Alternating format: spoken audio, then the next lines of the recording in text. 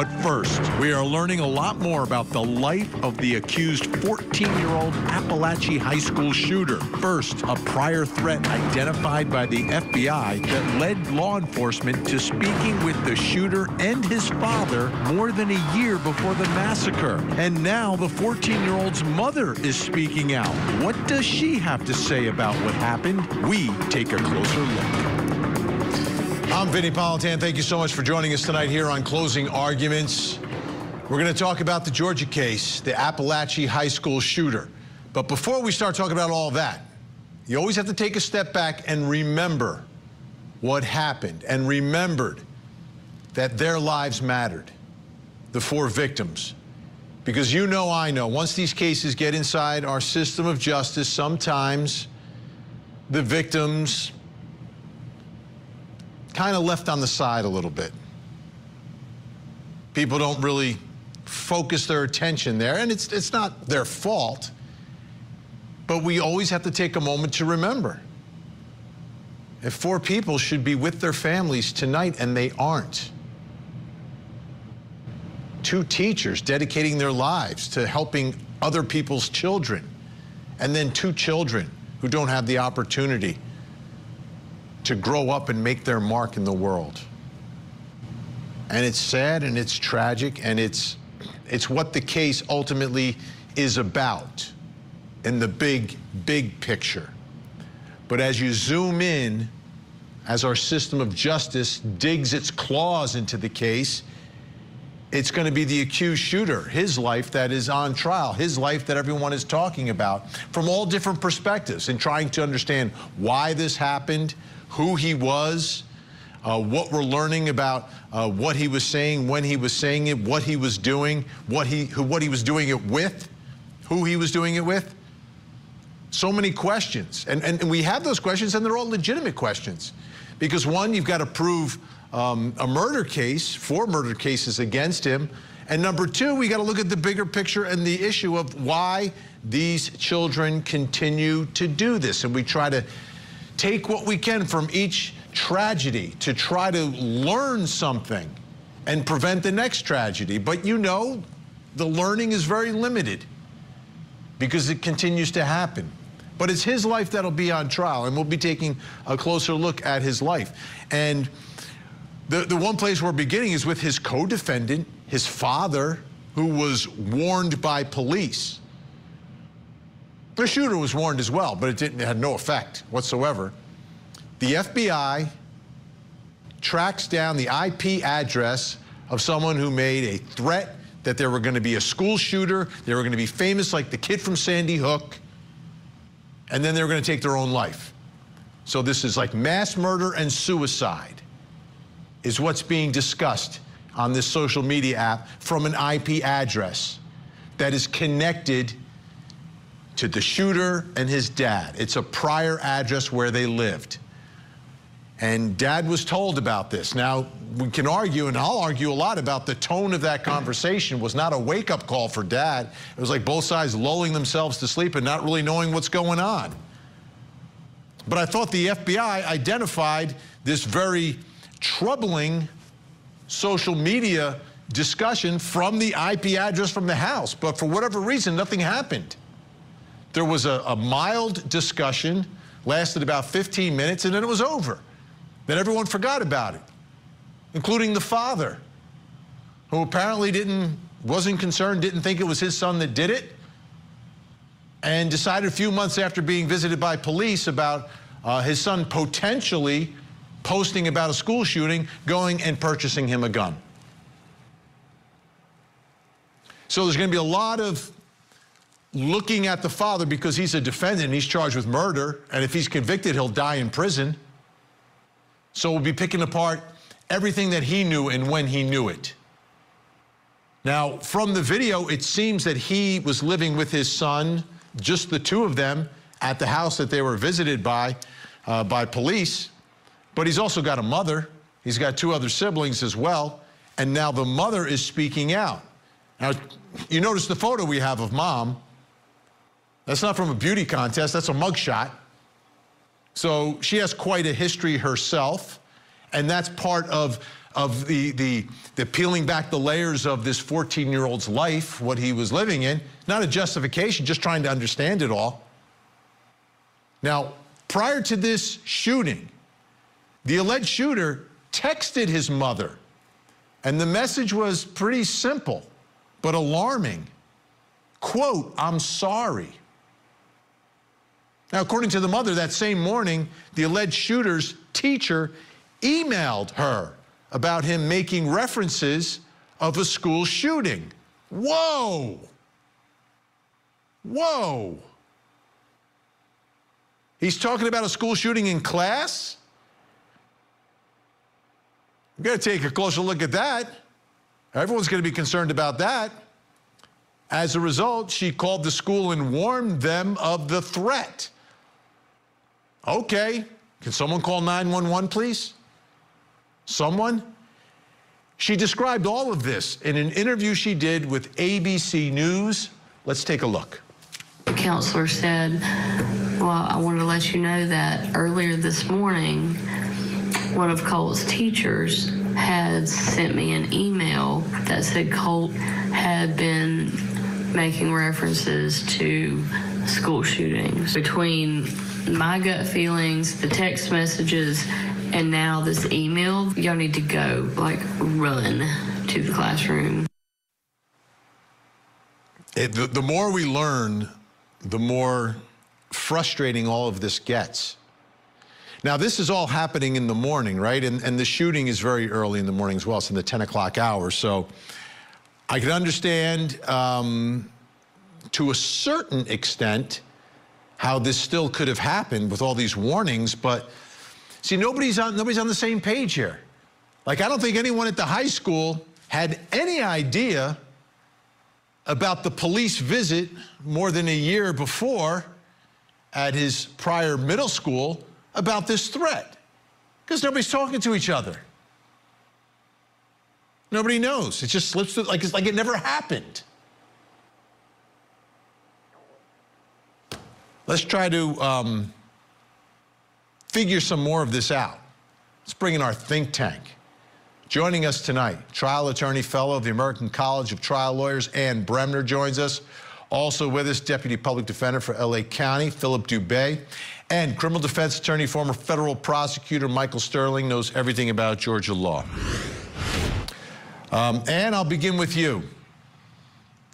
I see three places where failure has to occur here: law enforcement, parenting, and the school. And I'm seeing it to different extent based upon the information we know now. There's more to learn, that there's failure in all these parts. But want to get your reaction to what apparently, according to the mother, is happening that morning. A discussion in class about school shooting, a mother getting a text, "I'm sorry," and then calling the school, and they're not able to react quick enough. Yeah, it's just horrible. And of course, we saw her in a jumpsuit. I mean, she had quite a criminal history, and there's issues of neglect with the child, and she didn't live with the child at the time. And he's a child, he's 14. I mean, how do you coordinate those things? Like you said, call 911. Do we start putting metal detectors in all schools? I mean, this was a new school to him, as I understand it. He had transferred from a different school, so he wasn't being, quote unquote, bullied in his school, nor was there any knowledge at the school from the FBI or the family or anyone else that he wanted to shoot up a school. So coordination of those things, hugely important. Database on these kinds of shootings, hugely important. Like you said, we need to know why these kids are doing this. I mean, when you and I and all the panel here were in school, we had nothing like this. I mean, imagine going to school. I know you all have kids, Vinnie, and with your children going to school. I just can't imagine that you go to school and think my kid might get shot today. I mean, we've got to do everything we can to stop this. All right, Philip Dubé, criminally speaking here, right, it's the shooter and his father right now. Do you see anyone else on the horizon for criminal liability in this case? Not yet. I haven't heard any evidence whatsoever, for example, to implicate mom. However, there might be some criminal liability on the part of school officials. I want to know why they sat on all that intel and just let this happen. They can't use as a fallback position, well, they don't have an SOP, a standard operating procedure for school shootings. You know, we have to deal with it as it arises, you know, as opposed to being proactive. Getting in the classroom, maybe sending somebody out to the house, bringing the police on campus, putting everybody on lockdown before there's even a shooting. Once they are alerted that there is the potential for this type of carnage, everything should come to a screeching halt. Otherwise, look what happens. But for now, the only criminal liability I see is on Colt and Colin and maybe school officials. I haven't heard anything yet to implicate Mom. Michael Sterling, how do you see all of the liability in this case? And are you surprised to hear what Mom is saying about what was transpiring that morning, according to her? Yeah, very surprised, Vinny. I mean, typically in these school shootings, you don't get that kind of a warning, right? You don't get a parent getting an alarming text and trying to warn people, hey, look, somebody go check on them right away. Please go do something. Like this sort of 911 type of response from the parents saying, hey, I'm concerned. Please, somebody go do something. It's my understanding that they went to go get a student and a student who had the same name, they pulled their backpack and had the wrong student. And so, Vinny, that's very alarming. The other thing when you talk about liability, and I don't know how far this will extend, but I would add a fourth culprit, Vinny, because I live in the state of Georgia, and that is the state legislature, who passed a guns everywhere law that took away waiting periods, requirements, all sorts of things that allow you to carry a gun anywhere in Georgia without necessarily having a carry conceal license. And so we've got probably, with the exception of maybe one state, the loosest gun laws in the state, that someone his age can carry a gun, that their dad can gift them a gun for Christmas and there not be any restrictions on that.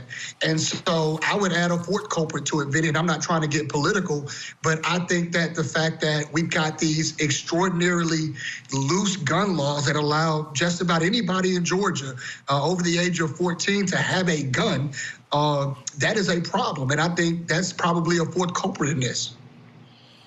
I want to take a listen to the father now on body cam. This is the response.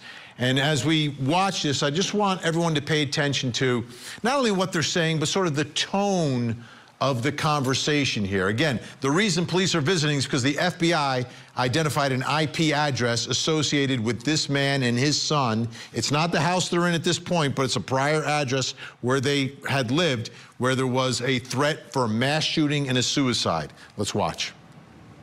So we got a tip from the FBI saying that somebody from your old address over there in Traditions had made a threat to shoot up a school.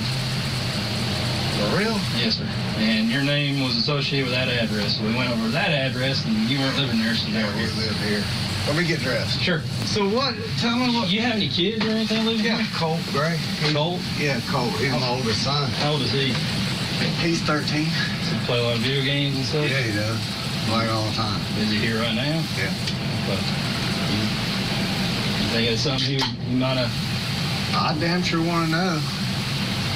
Can you talk to him? Yeah, absolutely. Now look, he gonna get all red face when you talk to him. Just calm, all right? So him and his, let me give you a backstory. I'm like trying to figure out what's going on with my wife. She's in the house, so we split. Long story short, for obvious reasons. She took my younger two and went back home, lived with her mom. Colt and I rented a house and came here. So we've been good, like no problems. He struggled first with the separation. All school was kind of so-so.